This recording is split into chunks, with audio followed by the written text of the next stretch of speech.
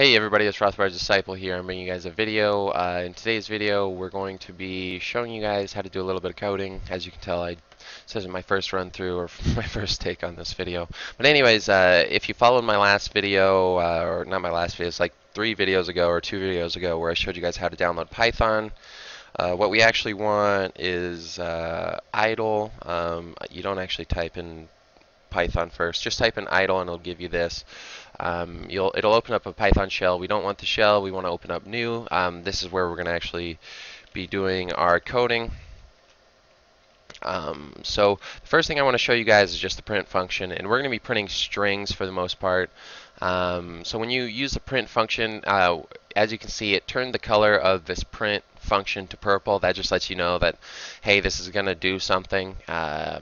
Strings show up as green. You know, if I take this out, it doesn't show up as green, so that's not a string. And just so you guys know, a string just means like letters, like you want the letters that you type in on your keyboard, okay? And so when I want to run this, I just want this to print out the words test over in my shell over here. I hit run module F5. Generally speaking, you'll actually just hit F5 rather than go up to press run. But it's going to make you save your thing here. I'm going to overwrite this. You generally speaking don't want to overwrite old files that you have or old coding documents or whatever, because when you learn stuff, you want to be able to reference your old code rather than having to look things up online. Okay, so you can print out tests, you can print out numbers. One interesting thing about numbers is you can actually print out numbers without them being strings. We're not really going to do any of that, just because most everything we're going to have to deal with is either strings or actual files. I'm not going to show you how to hash files today. I'm going to show you how to hash a bunch of strings. But that's just one thing to remember, because when you're working with numbers, there's actually a couple different types of numbers. There's integers, there's floating points. I think there's actually one other that might get used. I can't remember. But anyways, when you're working with numbers, sometimes you have to make sure that your numbers come out to be the right type. And again, we're not going to go over that yet because we're just going to be working with strings. But whenever you're working with strings, you always put quotation marks on both sides. And notice also when you use the print function, you put parentheses on the outside. For some reason, whenever I try to print stuff, I always, like, my most common mistake is I just don't put parentheses on the outside. But if you don't put parentheses on the outside or something like that, it will give you an error. This one just says invalid syntax, and then it points me to where the invalid syntax is. Or I could do something like this where I forget a quotation mark. That gives me invalid syntax as well. And I'm going to go through another error as we get started on the hashing, okay? But when you want to hash things, you actually have to import a library, and this just means that the hash functions are not by default going to work, and so you have to import the hash library, okay? And I think the reason that they do this is to cut down on resource use, just because, like, if you're not going to use these functions, and most people don't hash things when they're running computer code, you know, then why even have it up as an option? Because then when your computer has to search through however many functions it's got on memory or whatever it is, it's for resource management, I do believe, okay? But when we want to hash something, again, we're going to just be using the print function for now. And one thing I want to add is that the print function, for the most part, is for developers. I hate how everyone does hello world. You know, I hate how everyone does the same goddamn thing in every goddamn tutorial video. It's so gay. But anyways, you use the print function to basically show yourself things as you're using it, right? Okay. And so this one, we're going to use we don't want to print out hello guys. What we want to print out is the hash of hello guys. So if I open up my hash tool, or you know, that somebody else has coded. Obviously, I didn't code this thing. But the hash that I want to get out from hello guys is E2, C9, BC, whatever. Okay, so this is what I want. Now, when you want to get the hash of something, or when you're using a library, you write the name of the library. So the name of our library is hashlib, as we can see right up here. Name of our library is hashlib. Then we write dot. And now we're going to write the name of the function that we want from within this library. And as you can see, it gives us a bunch of functions that we can use. We want SHA-256. Okay. I don't know why there's a SHA-3 256. I guess that's the third. I don't know. I thought SHA-3 was 512 only. I guess I don't understand my SHA algorithms all that well. But anyways, SHA-256 is what we're using. It's kind of the standard. And you don't have to click it from that drop-down menu. It might not even give you that drop-down menu if you're trying to, type that in. But you just want SHA-256. Now, we called our library. Now our function is SHA-256. Remember, print is also a function, and when you print something, you put parentheses around whatever you're printing. So we're going to do the same thing with SHA-250 with our SHA-256 function. We need parentheses around whatever it is that we are going to get the SHA-256 hash of. Now, you might think this is it, like we asked it to give us the SHA-256 hash. If we run it, it'll work. What you'll find out is, no, it does not. Now, if we look at this, and this is one thing that you probably will want to get used to, is looking at errors. This is telling me there's an error, and it says the error is in line 3. It's in this line specifically, so they're saying this line, there's something wrong with it. And what it's telling me is wrong is it says Unicode objects must be encoded before hashing. So that might not make a whole lot of sense to you, but what it's actually saying to me is it's saying, look, these are letters. You can't use a hash function on letters. You use hash functions on bytes. Okay, so we need zeros and ones. So how do we turn the string hello guys into bytes? Okay, and the answer is, it actually kind of tells you right here. It says it must be encoded. The function you actually use is after whatever your string is, you write dot encode and then 2 parentheses. Now, I've never actually had to put anything within the encode parentheses. I don't know if you ever do need to put anything in within those parentheses, but I never have, okay? And one thing to remember here is you get a lot of parentheses when you do this. The nice thing about parentheses is when you add parentheses, it'll tell you what your parentheses are enclosing. So if I were right here trying to run this without enough parentheses, it's telling me, look, you don't have enough parentheses. That's a weird way of it telling me with the parsing or whatever, but that's what that means. And you can tell if I add one more parentheses here, it's going to enclose everything up to the print function. Okay, so you saw that it just did it for a little bit. It highlighted everything within the print function, so it allows you to print it off. Okay. Run it, and now you'll see I have a hash object. And remember, hashes, whatever, when you hash something, it always hashes out the result is always the exact same, so long as the input was the exact same, right? And so if I run it again, you might expect to see the same output, but you don't, right? So you see this right here, a bunch of zeros, then 29E77, this one's a bunch of zeros, then 1897, you know, 9, 8, whatever, but they're not the same, and you might be wondering, well, what's going on here? And the answer is that when you see hashes, as you can see down here, and remember we said if we were hashing hello guys, it should start out E2, C9, BC, whatever, you get this 64 byte character. Well, this is not a 64 byte character, that's a couple bytes, like that might be like 12, 16, I don't know, I don't want to count it. So we're not outputting the right type of output yet, okay?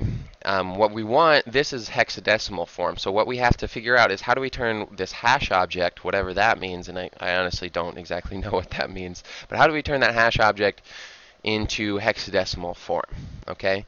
And so in order to do this, we're going to remove this print function, and we're going to call this right here, and again, this right here, without the print function is just this. It won't print out for us because we're not asking it to, but we're going to set this right here equal to a variable, and we're just going to call it the hash variable. Now the reason why we want to do this is instead of having to write all of this out every time we want to call up this hash variable, all we have to write out now is hash variable. And you'll see if I write print hash variable, and again, now this is where it gets interesting because, again, remember normally before we had to print out things using quotation marks. If I were to put quotation marks here, it won't read this hash variable as the variable that we set up here, right? It'll just print out hash variable the letters, okay? So if we do this, and it just prints out hash variable the letters. But because we already set hash variable equal to this up here, when we run it,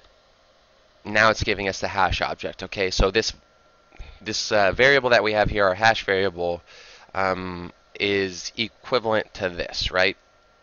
It's very nice, very nice. Okay, so what we actually need to do with hash variable, in order to make it in a readable form like this, and actually to have it equivalent to this, is we need to make it a hexadecimal form. Now, the way you make a hash object in a hexadecimal form, it's similar to the encode, where after whatever it is, the hash object is, like our hash object is hash variable here, because that's what equivalent to this here. We put a period, and then we put hex digest. Now the hex stands for hexadecimal. I don't know exactly why they say digest, whatever. We're just saying we want this in hexadecimal form. So now hopefully when we run this, we get something equivalent to that. And as we run it, as you can see, these two are exactly identical. Now, if we want to make this a little bit more interesting, we can actually do something where I'll introduce you guys to the input variable or input function, whatever. We're going to create another variable called the input variable. Okay, the input variable equals input. Now, when you're doing this input function, see how this goes purple again? The input function is like the print function where it's already recognized by Python, and this is going to prompt the user to input something. Now, when you do this, it's going to write something over here in our shell. We want it to write something that makes sense to the user. So we're going to say, what would you like to hash? Question mark. Okay. Now, I'm going to have it print the input variable. Hopefully this was correct. What would you like to hash? Now, I'm just going to write 7 over here and hit enter. Notice how it printed out 7. Now, I still have it printing out the hash variable digest right here. So I can either delete that, or another good way to make this so it doesn't actually print this out, if I put 3 small parentheses. That means that that's basically a comment now, so that won't actually do anything now. So when I run this, what would I like to hash? Let's go with 1, 2, or 2, 3, 4, 5. And it prints that out. Now, one thing you can actually do in order to make this look better is I can put a space here, and I could actually put in a new line if I want to. That \n is a new line. It'll tell me what would I like to hash. 8, 8, there you go. Okay, so the input variable is working, right? Now, the reason why I wanted to show you guys this input thing is because, again, we're not working with a GUI yet, but this is a lot more similar to the way you would actually want a program to work. Okay, this is asking you what you want to do, and then you tell it. Okay, so that's actually an interactive program. Now, your input variable, again, we want a hash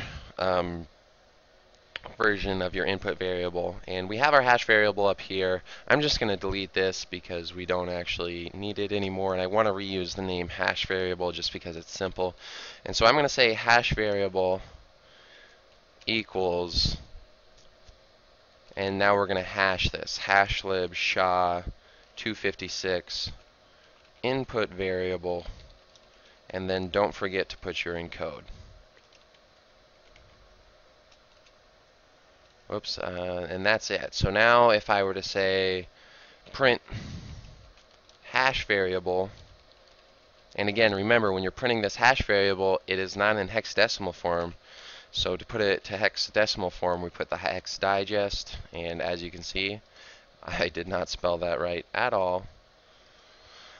And I don't think this hex digest, just so you guys know, you might be asking, how come for the SHA-256 function you had to put the hashlib first, and this one you don't? I don't think the hex digest and the encode function are not a part of the hashlib library, and you can actually, or if you look at your drop-down list of the functions, when it asks you what functions you want to use for the hash library, you won't see either of them in there. But anyways, when I do this, this should work out so that whatever I put in there to hash, let's try, um, let's just put in Rothbard's disciple. And again, this one on the bottom is just here for me to check my work. So what I should get if I put in Rothbard's disciple is CBDOC009. What would I like to hash? Rothbard's. Ooh, that's giving me trouble. I can't actually put in the, if you'll notice when I put it, notice how that's changing color. I don't know if this will work. I'll try it. No, it did work. Okay, so when things change color, that can mean things are going wrong. The reason why this would be an issue is because um, when you use parentheses or it's not parentheses, single or double quotation marks, sometimes that can change the way that the computer reads this. I thought it was going to change the way the computer reads this. It just changed the way the color of it looked. So it didn't actually change the way that looked. But as you can see, we have a very simple program now where it asks you to hash something and it'll hash it and it always works, okay? And so this is it's very simple.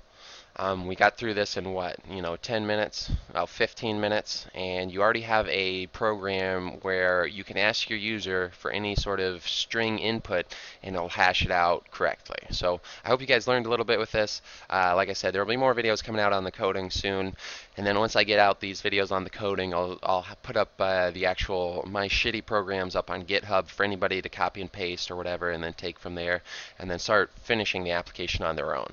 So I hope you guys enjoyed this. I hope it was informative. There will be more coming out soon.